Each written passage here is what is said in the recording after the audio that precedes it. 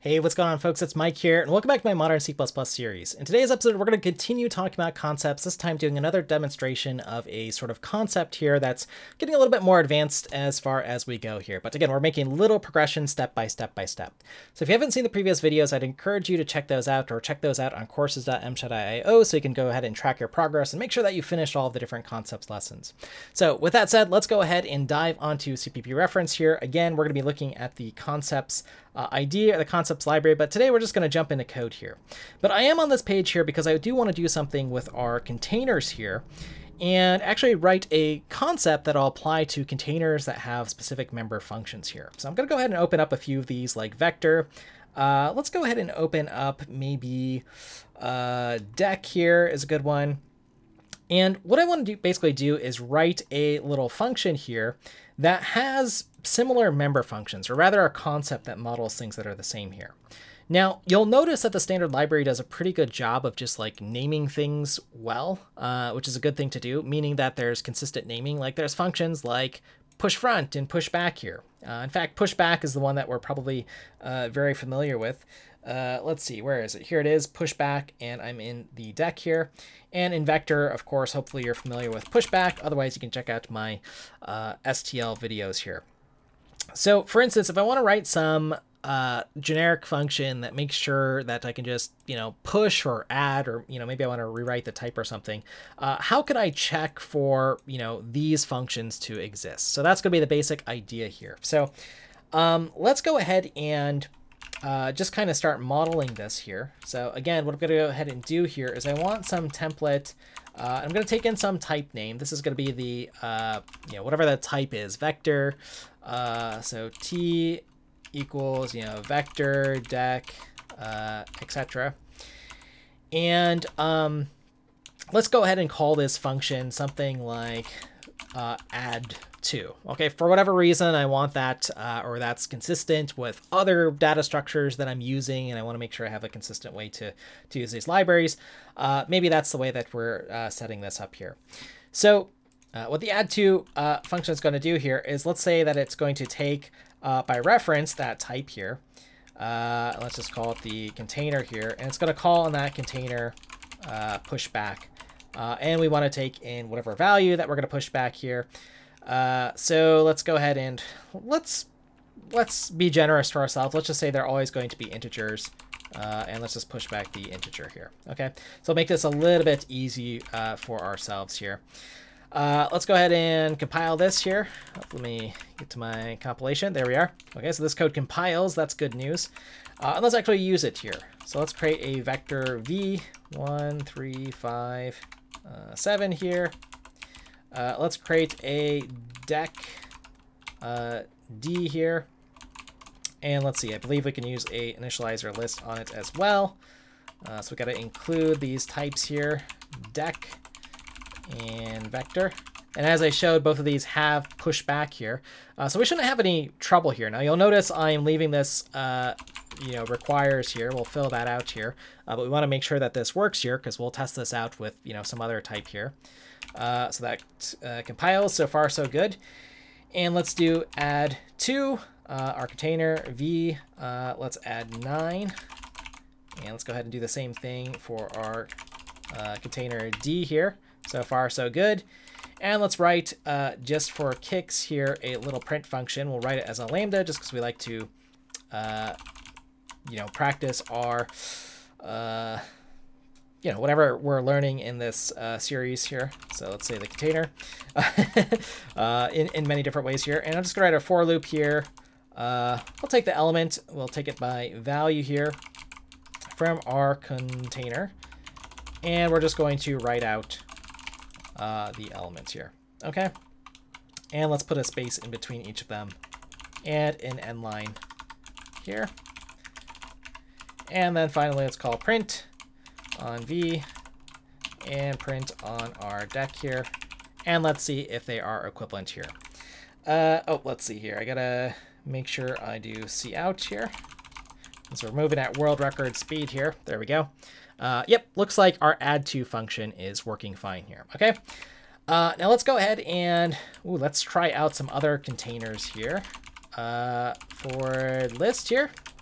let's try that one out. Forward list. And again, if you're not familiar with these, you can check out on this playlist somewhere. I've got all these here. Can I initialize it as such here? Oh, it looks like I can here. Now, can I add to it? Do I have a pushback on it? Let's go ahead and see. Does that work? Yeah, okay, required from here. This class here has no member named pushback, okay? So this is a pretty good error message actually here.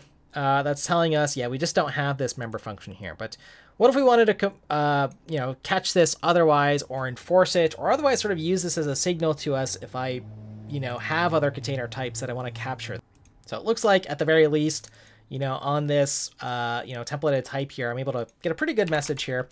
But now I want to actually have the concept here, okay? And let's make this just a little bit more, you know, just to write this from scratch here. Type name, template, type name. So here is our concept to check for pushback here. Again, I'll just make it T here. And the concept is going to be, you know, has pushback, okay? As a member function or whatever here.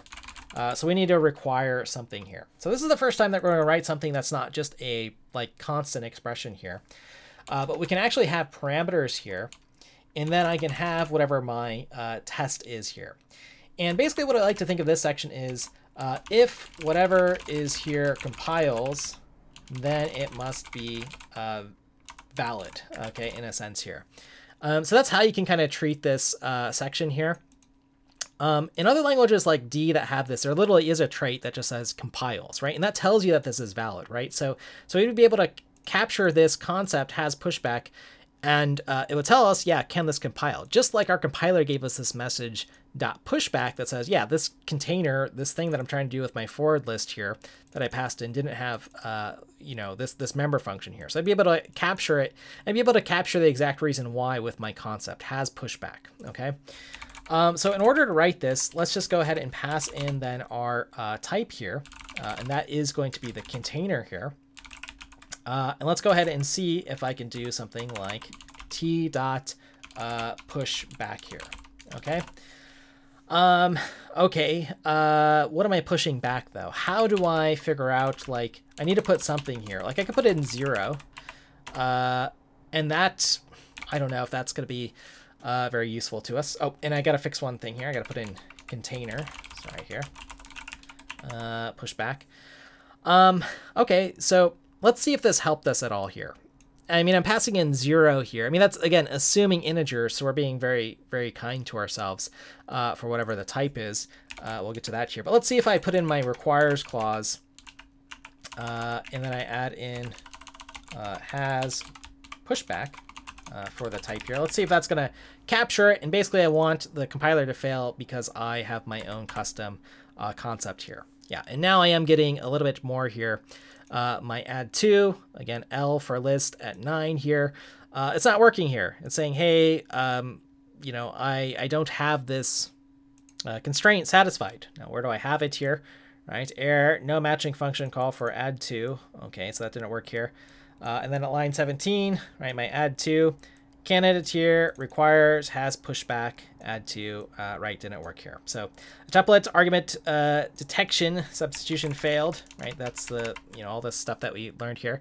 Constraints not satisfied in our substitution requires has pushback. Okay, so that's telling you exactly what happened here.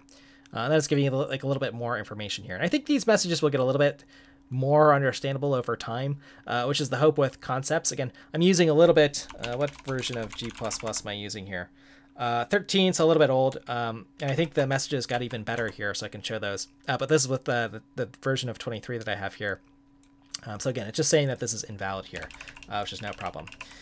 So that's great. We can capture that. But let's go ahead and push this just a little bit further here. So let's say this is, you know, not allowed. Okay, so let's go ahead and do this here. Okay, and oh, I got to get rid of my add here. All right, so this one won't work here. And let's just go ahead and rearrange this just a little bit to keep in our scope what we care about. Okay, but all of a sudden this template constraint is kind of, it's not as specific as it could be, right? I'm just saying, can I push back 0? So what if I actually want to push back test, like if there's a specific type, right? Because I could have another constraint on this that says I can only push back like small values, for instance. So if you watch a previous video, we talked about that. We could have a constraint that says, hey, you can only push back values that are smaller than 8 bits or bytes or something. Otherwise, you should use this other container for whatever reason. So one thing that we can do here is we can, as part of our requires, right? This is just a parameter list. We can, and I have t here. So what can I do with t here? And you'll see this in some code. This always confused me for a while. But let me show you, if I want to figure out what the type of the thing is that this thing is storing, I can look at the value type here, right? And then I'm just assigning it a name here for v here, okay? And then I just want to see, if I'm able to push back whatever that value is. Okay, now where does value type come from? Again, this is why I have CPP reference open. On vector here. And if you scroll through here, right, you'll see the member types. There is a member type value type here, right? And you can use this for other stuff like, I don't know, size type or whatever, or, pointer or whatever. But again, value type will tell you as part of the definition, like what it's actually storing here. So that can be useful for various metaprogramming things as they come along here. But now this will test, does this code effectively compile? So for that container, can I push back something, right? And then, we could have, other tests on, if this value type is some certain size or something, that this would fail or not fail. Okay, and this works here. So there you have it, folks. This is our most complicated concept to date here, but kind of an interesting one in that we wrote this has pushback function. We again used our requires clause, but this time we parameterized it here on t, had some other parameters, and then we basically just said, hey, if whatever's within this the curly braces here, the scope, and again, we can't have like loops or complicated stuff here, just true or false stuff. This is just going to treat it as like, yeah, this compiles, this is valid code. It doesn't do anything. This doesn't actually push back anything. This is just checking to see that it compiles or not. But anyways, we could use it for various containers like vector and deck and so on. Alrighty, folks, so there you have it. Hopefully that was a fun concept to write. Hopefully you're getting the hang of this. Maybe we'll do a little challenge in the next one, so stay tuned for that. Stay subscribed. And as always, if you're enjoying these lessons, check them out here, courses.msha.io. You can track your progress. Make sure you're knocking out all those concepts lessons. And yeah, let me know if there's other interesting or useful concepts that you've used. If you're seeing these popping up in the C++ standard, a whole bunch of places that you think are useful, I'd be very curious to hear about that. Anyways, folks, thanks for your time and attention, and I'll look forward to seeing you in the next one.